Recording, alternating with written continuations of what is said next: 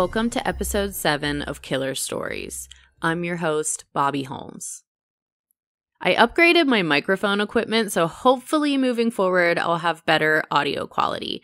I almost didn't upload last week because I had this annoying lip smacking sound that was happening during every pause and it was driving me nuts. But making a podcast takes a lot of time and I was just way too lazy to re-record. You guys, who else was excited to see Netflix bring back Unsolved Mysteries? The original series ran from 1987 to 2010. I must have been a true crime addict from the get-go because I loved watching that show. Well, it's back. Netflix released the first 6 episodes. There was even one about UFO and alien abductions, which I know doesn't really fall into the true crime category, but that stuff is right up my alley too, so at some point I'll have to cover unexplained stories. Today I'm talking about Unsolved Mysteries, Episode 6, Missing Witness. Sandy Chapin was a single mom with 6 children, all girls. Brandy, Lena, Robin, Jeannie, Rachel, and Rosie. We interrupt this podcast to inform you that I'm an idiot. I really struggle with unique names. If there's more than one way to say it, I'm literally always wrong. Apparently, listening back, the first half of this podcast, I say Lena, and the second half, I say Lena. I'm pretty sure it's Lena, so I apologize. Let's get back to the story. Sandy worked multiple jobs and long hours to provide for her family. The girls all said growing up she was a loving mother. She never drank or did drugs. She was straight edge, religious even. Every night she tucked them in and told the girls, God bless and love you. But she did have one vice, men. But she didn't just find one she liked and stayed faithful. She had a pattern. If she was with someone, within about 2 years, she would start sneaking around on them with another man. She starts new relationships without ending the first one. Each time she would move in with these men, dragging her entire family with her. In November 1999, Sandy married a man named Albert McCullough. They moved from the Ozark Mountains in Missouri to Fayetteville, Arkansas to live with him. The girls adored Albert. They said he was a great stepdad to them. Sandy was going to school to be a nurse and was hardly ever home. Albert was the one who took the girls to all of their gymnastics and sports practices. With 6 kids, I'm sure that's a lot of running around. Albert was a good dude. He treated both Sandy and the girls well, but soon Sandy grew tired of that relationship. That 2-year mark came and she was ready for something new. I'm sorry, but if you know this is what you're like, be honest with yourself and just don't get married. Marriage is meant to be a life commitment. This is already Sandy's 2nd marriage. Anyways, behind Albert's back, Sandy starts a new relationship. The worst part is that this new man is Albert's brother, Gary. When Albert finds out about his wife's affair, he gets into a full-on brawl with Gary. They were out in a field, rolling around on the ground and throwing punches.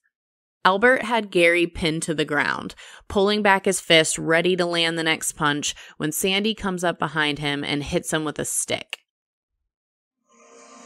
But I finally talked to Gary and I told him, I said, man, I'm done. I said, that girl ain't nothing but trouble. You better leave it alone. May of 1996, Sandy packs up and moves the whole family back to Missouri to live with Gary. He had a large farm with lots of animals to care for, so the kids were put to work. They all had chores to do. They had to cut wood and help feed all the animals. But after a long day of chores, Gary would take the girls into town and treat them with ice cream. In December of 1996, Sandy and Gary were married. That makes this Sandy's 3rd marriage. The girls knew it was messed up that their mom left Albert for his brother. They loved Albert, but Gary was actually a pretty decent guy too. We lived with him for 3 years. And he taught us things that I'll never forget it. I'm disciplined. I don't depend on any man to do anything for me. And I value that. Gary's a good guy. He's a good guy. Just got mixed up with the wrong person. And that's it. In March of 1999, Sandy was like, whoa, what am I doing? It's 3 months past my typical 2-year marital relationship mark. Since Gary is now old news, Sandy starts dating a younger man named Chris Klemp. She even introduced her new boyfriend to her girls. That is so weird to me. You're married, and you bring home another man and introduce him to your children? What an awesome role model for your girls, Sandy. Gary isn't stupid. He figures out pretty quick that Sandy is cheating on him. He was once the other man. I'm sure it's not hard to figure out the signs. In early 1999, Gary was arrested for writing bad checks. But Gary didn't write those checks. Sandy had access to his checkbook, and she was the one responsible. Enough was enough. Gary called Richard Anderson, who was a friend but also an attorney. He told him about Sandy's infidelity and writing the bad checks in his name. He said he was going to file for divorce. They must have had some blowout fights. One day, Gary took an old shotgun over to a friend's house and asked him to hold on to it for him. He said, take his gun, put it somewhere. He said, she let on like she was going to kill me with that, you know. And he told me, he said, she actually stuck that in my belly and pulled the trigger. But I broke it open, and it had a shell in it. I said, you said this thing wasn't loaded. And I said, it's got a shell in it. He said, I always unload my gun after I shoot it. And I said, well, you didn't this time. I said, because it's still in there. So I took my pliers out of my pocket, and I went to pulling it out. The powder started spilling out of it. And I said, Gary, I said, this is a live round. When I showed it to him, the look on his face, I ain't never forgot it. It dawned on him that she stuck that in his belly and pulled the trigger. He said, if that had been a good shell, he said, I wouldn't be standing here right now. One day after school, the girls got off the bus and ran up to the house. Sandy was blocking the doorway and told them a cat had kittens up in the field and they should go look for them. Everyone took off running to find the kittens. But Brandy stayed behind. She had chores to do. It was her job to milk the cows after school. After a few moments, she walked into the house to get some supplies. She found Sandy on her hands and knees, scrubbing the floor with what seemed to be bleach water. Brandy said she had on shorts and her hair was pulled back in a ponytail, both of which are unusual for Sandy. The whole situation just seemed weird to her. That night, Sandy sat the girls down for dinner and told them if anyone asked them about Gary, he went to Diamond to buy roosters and never came back. They had spaghetti for dinner and they don't know anything else. Brandy and Robin both remember this conversation. Why would Sandy need to say that if she didn't know something happened to Gary? Or more likely, the one responsible. That night, Sandy instructed Lena, her second oldest daughter, to make sure everyone stayed in the bedroom. Robin said she was really young but still remembered something wasn't right. Lena fell asleep on the floor guarding the girls' bedroom doors. In our room, there was a window, and I see Mom and Chris struggling, trying to pull something big. I mean, it was Gary, no doubt, but, you know, he was wrapped up in something. You could see the boots that he had on, but it scared me bad. I didn't even talk about it until I got much older, and I was able to talk to Detective Epperly and Martin about it. May 11th, 1999, Gary doesn't show up for work, which is highly unusual. He was always on time, never missed a day of work. He was a hard worker, he really was. And Gary never missed work because he couldn't afford to miss work. So when he didn't show up to work, you know, there were a couple of days we knew something was bad. Bad wrong. Immediately to everybody that knew him, we wasn't looking for Gary being gone somewhere. We were looking for Gary's body. After 2 days, Gary's cousin Robert McCullough called the local sheriff to say he's been missing. The two of them drove over to Gary's farm to try and figure out what was going on. As they pull up to the farm, they see one of Gary's cows was out. They were walking the cow back to the pasture when Sandy comes up the driveway with Lena in the front seat. She gets out and asks them what they think they're doing. The sheriff explains that they came to ask some questions and noticed the cow was loose. He follows with, "Do you have something you'd like to tell me?" To which Sandy says, "Yes, I've been meaning to call you." "Oh, my husband's been missing for 2 days. I've been meaning to call you. Whoopsie." People are so freaking stupid. Sandy's story is exactly what she instructed the girls to say. Gary drove to Diamond to buy roosters and never came back. When the sheriff asks if she wanted to file a missing person report, she says, "Yeah, I probably should." The local police department launched an investigation and within a week had a search warrant for Gary's property. They were not able to find anything of Gary's. No clothes, no belongings. It didn't even look like Gary lived there. They did find a checkbook, but it had the name Christopher Klemp on it. 2 days after the investigation started, Sandy's boyfriend Chris moved in with her into Gary's house. I mean, I guess if she only has 2 years with Chris, Sandy doesn't want to waste any time. Everyone found this very suspicious. Immediately after this thing started, I asked Sandy to take a polygraph. She looks me straight in the eye and says, "You find a body and I'll take a polygraph." The sheriff interviewed all the girls about Gary's disappearance. Lena, who was 13, reacted very differently than the other girls. She was defensive and protective of Sandy. You could tell she knew a little more than she was letting on. Before the interviews, Lena coached her sisters and told them they don't know anything, so just mind their own business and don't say anything about Gary. Sandy was the boss, but if she wasn't there, Lena was second in command. Even though Brandy was the oldest, Lena's personality was better fitting for a person in charge. Lena told her sisters that the reason they couldn't talk to the police was because if Sandy got in trouble, they would go into foster care and be separated.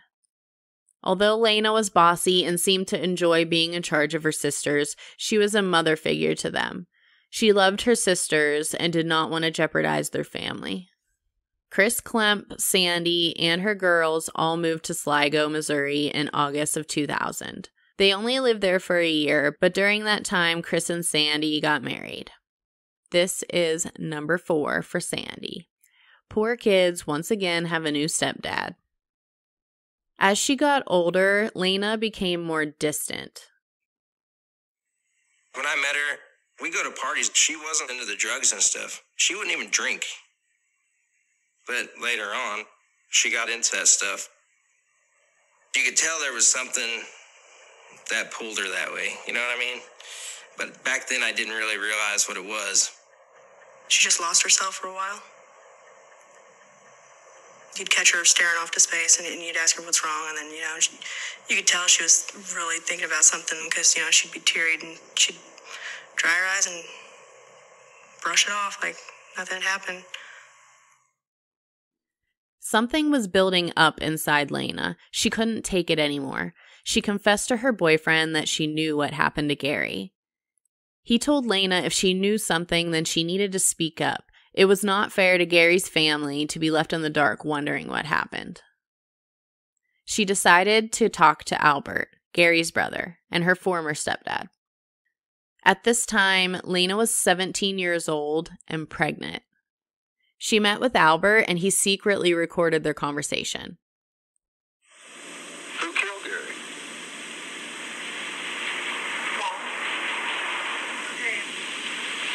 He was still on the couch in front of the bed.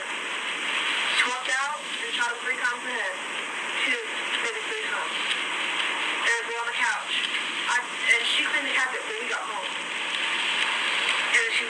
with paper,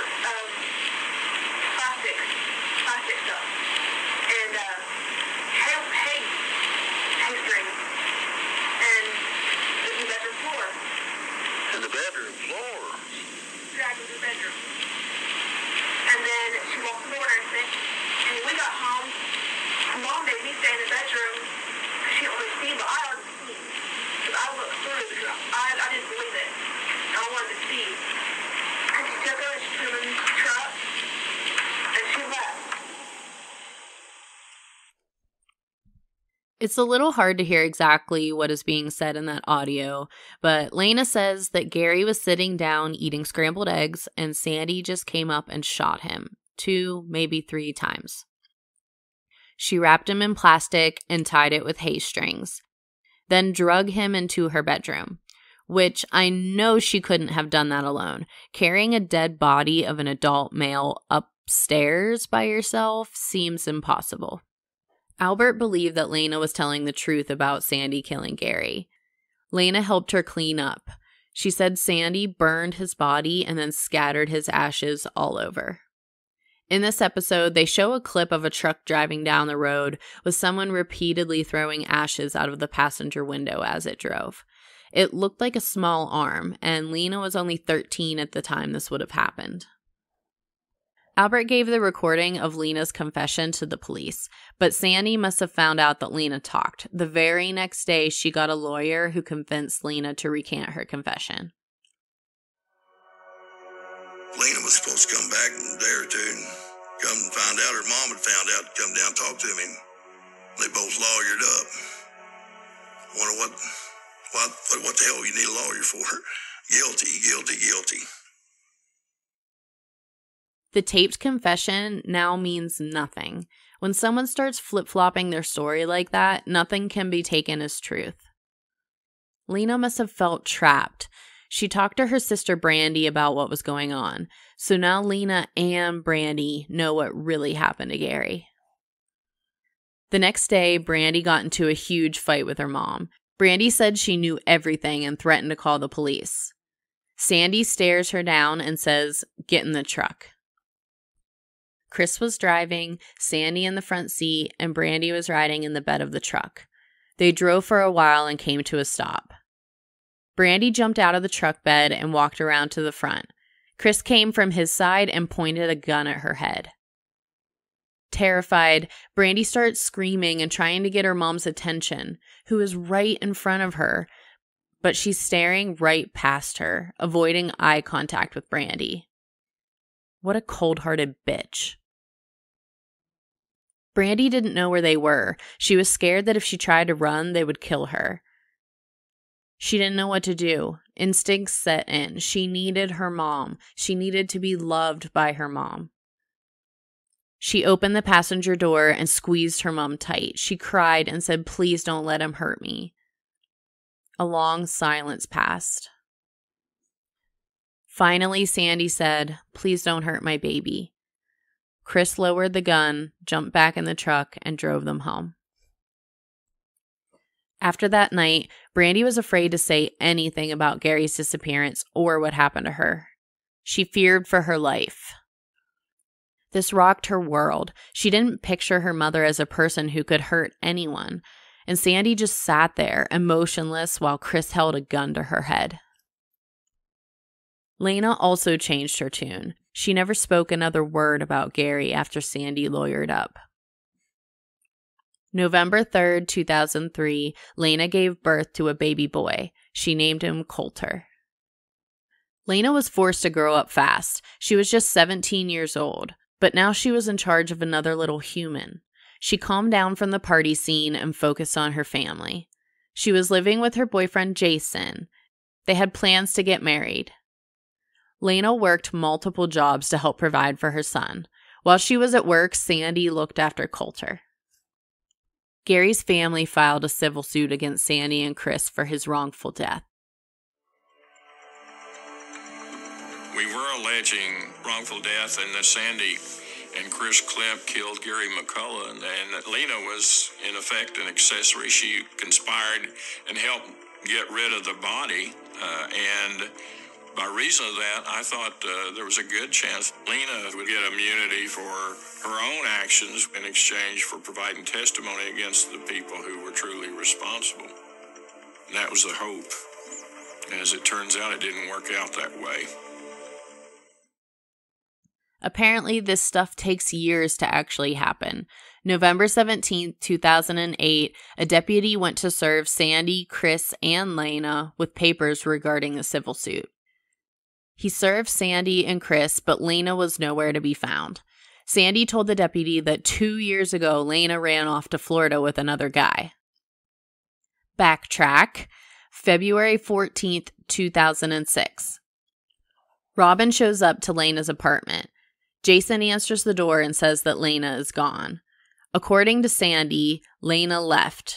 She left Jason, her 3-year-old son, and just took off with some guy to Florida. Brandy was regularly hanging out with Lena. She said she didn't know anything about a side piece or Florida. Anyone who truly knows Lena says she would never, ever leave Coulter. He was everything to her. Not only did she supposedly leave Coulter, but she had tons of photo albums full of pictures of him and her sisters. She didn't take any of them or any of her clothes. She didn't even say goodbye. Sandy told the girls that Lena was saying really bad things about them and didn't want anything to do with them anymore. Just seems very out of character for Lena, who seemed to finally have her life together. Plus, she was regularly seeing her sisters, Brandy and Robin. They had a good relationship. When Albert found out Lena was missing, he immediately knew Sandy was responsible. Robin spoke with police and shared her suspicions of her mother's involvement. She made missing person posters with Lena's picture on it and put them up all over town. Sandy paid her younger sister $5 each to take the posters down. Why would you do that unless you had something to hide? Yeah, so later on, I called her. I called her on the phone and I told her, I said, I know you're the reason Lena's not here. You messed up this time. Now it's one of my sisters. I'm going to be the one that finds out. One way or another, whether it's Gary or Lena, I'm going to be the one that finds out and make sure you rot. And she would put her little fake voice on like she always did. And she's like, how could you say that?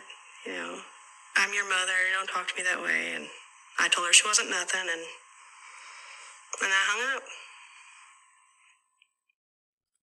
Brandy believes Sandy killed Lena because of her confession. Even though she recanted, it could still be bad news for Sandy in the upcoming trial.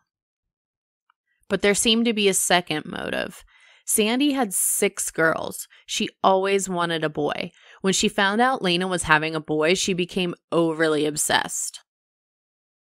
Once Lena and Brandy were driving to Arkansas so Coulter could visit with his father, Sandy called flipping out. She was screaming and crying, saying, "You turn around right now or I'm going to kill myself."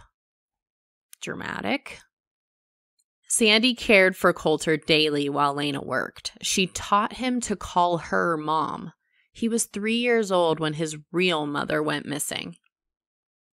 Brandy told the Salem News that right before Lena disappeared, her and Sandy were fighting over legal guardianship of Coulter.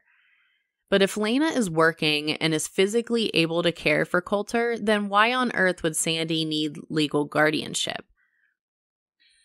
Sandy filed abandonment charges knowing that Lena wouldn't, more like couldn't, show up for court to defend herself. Sandy was granted custody of Coulter. I don't understand how. She is a person of interest in cases of 2 missing people. Remember the Bonnie Haim case from episode 4? Michael lost custody of Aaron because he was the main suspect in his wife's disappearance. Yet in this case, there are 2 missing people and Sandy is the common denominator. The court just hands over Coulter. How the hell did this happen? The woman is currently in the middle of a civil suit for wrongful death. Brandy came forward to police about the night that Chris held a gun to her head while Sandy sat back and watched. She testified in court. The result of the civil suit was Sandy and Chris were responsible for the wrongful death of Gary McCullough. They were to pay $7 million to Gary's daughters. I guess I need to learn a little more about the judicial system. There isn't enough evidence for a murder trial, but it's good enough for a conviction in a civil suit. But paying a hefty fine isn't enough. These people should be serving time. Sandy and Chris divorced in 2014. Shocker. But holy crap, Sandy, that was 14 years. How'd you do it? I'm pretty sure they only lasted that long because they killed 2 people together and had to work through all the lies and the bullshit to stay out of prison. Sandy, of course, remarried, husband number 5, and she still has custody of Coulter. Brandy hasn't seen him since he started kindergarten. Sandy has been homeschooling Coulter. She doesn't want him finding out the truth about who his real mother is and what happened to her. But Brandy and her sisters plan on telling him when he's old enough to handle that information. He deserves to know who his real mother is and know that she loved him and didn't abandon him. Both Brandy and Robin, who are the only 2 siblings to be interviewed for Unsolved Mysteries, say they will never stop searching for Lena. If she was buried, there are 2 places they suspect. When the family lived in Sligo, Missouri, there was a well in the backyard that's no longer there. The thought is that the well was filled in before they moved. If Lena was inside that well, it would be near impossible to find her now. In 2006, the family had moved to a new property. There were 4 trees by the front of the house that Sandy told Robin she buried their dog Toby there. But Sandy had already told her that they buried Toby at the Sligo property at the top of the hill under a tree. Why would she change her story? Maybe to hide the fact that it was actually Lena buried by those trees and didn't want anyone questioning why the ground was freshly dug up. With permission from the current residents, Brandy and Robin brought investigators to the old properties to examine the areas in question. They used a ground scanning tool to see if they could find any previous disturbances which would show them where to dig. They spent all day searching, but didn't find Lena. I miss her so much. If my sister could hear me right now and tell her I love her, and just know I will always try to find you, you know? I will never let anybody just forget you. And that's what I'm trying to do with Lena. Sandy and Chris declined interviews for this episode. If they were innocent, that would have been a great opportunity to prove it. Armchair detectives everywhere went nuts over this episode. Netflix released a Google Doc of unseen footage, some of which could change how you look at this case. Apparently, police had questioned Lena's statement from the beginning. She told them the day that Gary went missing, she went for a ride in his truck with him. She supposedly didn't want to be seen, so she ducked down on the floor of the passenger side. Pause for a second. I'm not sure what to do with this information. Where did they go? Why didn't she want to be seen? Did she know something was going to go down, or was it simply that she wasn't allowed to be out for a ride and didn't want her mom to find out? Regardless, Gary's truck was taken into evidence after the investigation started, and the front passenger floor was littered with garbage. The police stated that no one has sat on that floor in a long time. But why lie? Also, what does this have to do with anything? I guess just that it discredits Lena as a witness? Outside of Sandy and Chris killing Gary, the only other explanation I could think of was that maybe Lena killed Gary and they helped her cover it up. But why would she do that? What would be her motive? Plus, she was only 13 years old. But, as we learned in episode 1, young teens are definitely capable of murder. I just don't see that happening here. Another tidbit of information from the Netflix Google Doc, Chris Klemp's ex-wife Jennifer spoke to police. She told them that one day her and Chris were having a heated argument, and he said, "I can't worry about this stuff right now. I've got to worry about killing a man." And this was right before Gary went missing. One Reddit user claims to be related to Lena. On the day she disappeared, he claims Chris randomly showed up to Lena's apartment. He told the landlord that she ran off to Florida and wouldn't be back. The Reddit user said the landlord decided to do some renovations before renting out the apartment again because there were stains on the carpet. He tore up the carpet and there was a giant blood stain on the wood beneath it. But no report was made of this when the landlord spoke to authorities. So this Reddit user could be blowing smoke, or maybe the landlord was paid off to keep quiet. Another piece that was left out of the episode: Lena was not formally reported as missing to police until 2 years later. Her father, Robert Chapin, made the report. So many questions. Where the hell has Robert Chapin been this whole time? I didn't even know the girl's father was around. Why didn't Lena's sisters report her missing? Police didn't even know until they were trying to serve her with the court subpoena. But the great thing about Unsolved Mysteries is, well, one, it gives you a true crime fix, but it also is an opportunity to obtain new information about the case. If you know anything about Gary McCullough or Lena Chapin, visit unsolved.com or contact the Dent County Sheriff's Office at 573-729-3241. You can find my source information for today's episode in the show notes. Please rate, like, and subscribe to Killer Stories wherever you listen so you never miss a new episode. Follow me on Facebook and Instagram at Killer Stories Podcast. Email me any story suggestions or just to say hi, KillerStoriesPodcast@gmail.com. Until next time, this has been a killer story.